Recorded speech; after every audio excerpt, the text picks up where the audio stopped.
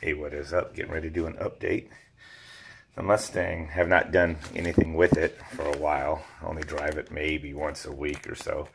The way it sits now, I've had to keep the turbo wastegate set for just 7 psi, the lowest spring that I have for it, because it was been running out of fuel. The 30-pound fuel injectors were not enough to go any higher than that. So now I've got some 42-pounders that I'm going to be swapping in right now. So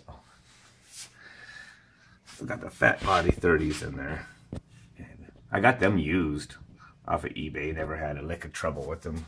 I drove the car for like a year with those before I even put the turbo on it.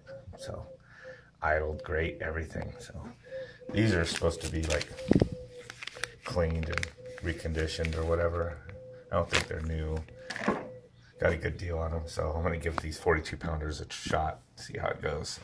Hey, here's one of the injectors taken out of the wrapper. Everything seems to be pretty new on there. New seals. I mean, they look like brand new injectors. There's not even any marks on the terminals. I thought I was buying reconditioned ones, but maybe I bought actual new ones. I'm not sure. Okay. So I got the, here's the ones that were in there. Those fat body orange 30-pounders.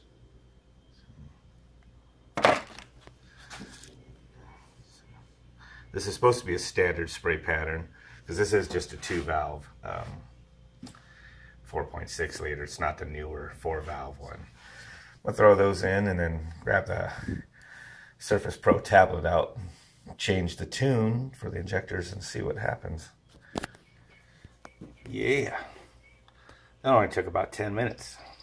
Just got to put my intake tube on and be ready to drop the tune. So I've never seen green injectors before. So. Not on a Ford anyway.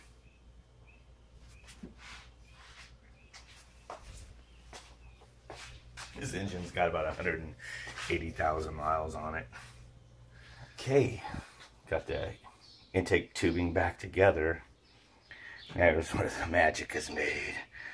Take out the 7 psi little wuss spring. Put in the 11 psi spring. I wish I had like a 12 or 13, because 4 psi is not a whole lot more. You can combine the two.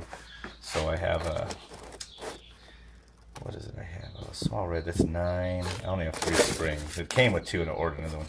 So if I were to put the 7 in there with it, that would make it be about 18 psi, but I think that might be too big of a jump to do right away. These springs are easy enough to change, so I'll just bump it up to 11 for right now. Okay, I just blindly threw in some fuel injector specs, 42 for the high slope and 45 for the low slope. It's usually a little higher than the rating for the low slope, so it's just a wild guess. Just a little rich.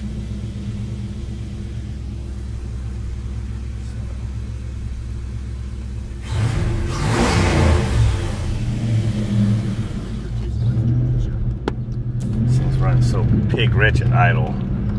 So I jumped in the settings for the injectors, the low slope out, but I haven't done the other offsets.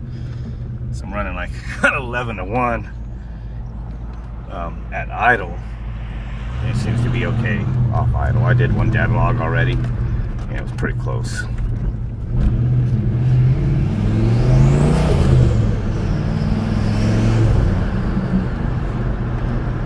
Babying it, and there's definitely no hiding the fact that this thing is not stock.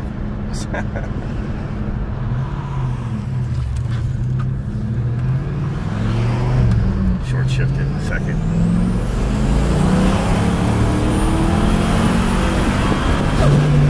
$70 miles an hour. I pretty much just grunted it in a second, you know, like 20 miles an hour, 15 miles an hour.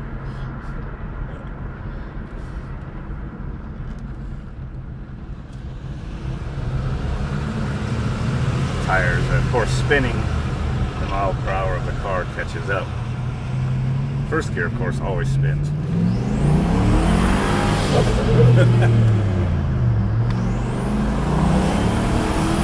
spinning the whole time right there too.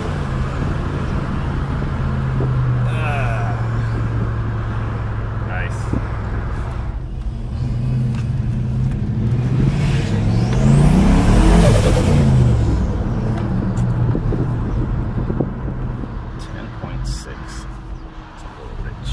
It almost wants to stall. It's probably just enough. Fill trim tables like crazy. Not exactly what you want to rely on.